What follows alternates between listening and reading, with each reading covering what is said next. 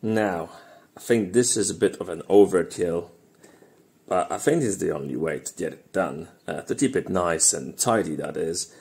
As you can tell, this is the Modbus relay, and look how much I actually needed to do and print to make it actually usable, because nobody wants dangling wires right out of your relay.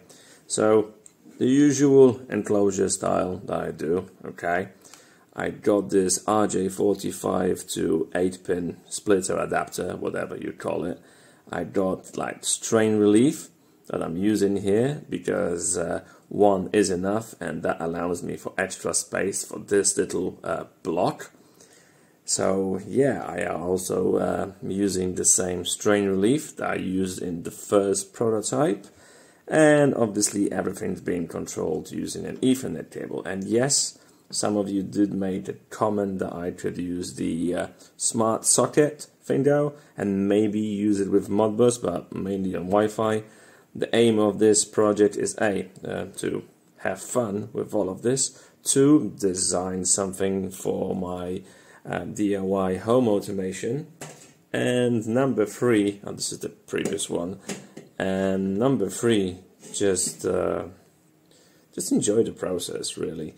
And okay, this is, I also printed the lid, and this is the previous one that I did, and as I already probably mentioned, it has 2 spots for the strain relief for the cable, and one in the back that makes 3 per side. That's too much, again, overkill, and so I'll probably not be using this because this requires all the 4 wires.